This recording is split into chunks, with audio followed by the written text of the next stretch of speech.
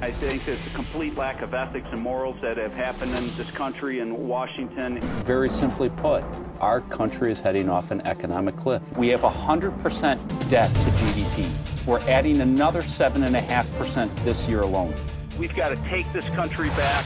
We have to get back to citizen legislators instead of crony career politicians that all they're good at is raising campaign contributions, making speeches, getting reelected, and kicking the financial can down the road.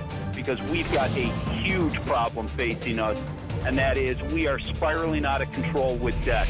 And we've got to change course now, and we have to do it rapidly, because if we don't, in 3-4 years, it's going to implode on us just like it is Greece. Politicians have not had the courage to make the right choices, the tough choices.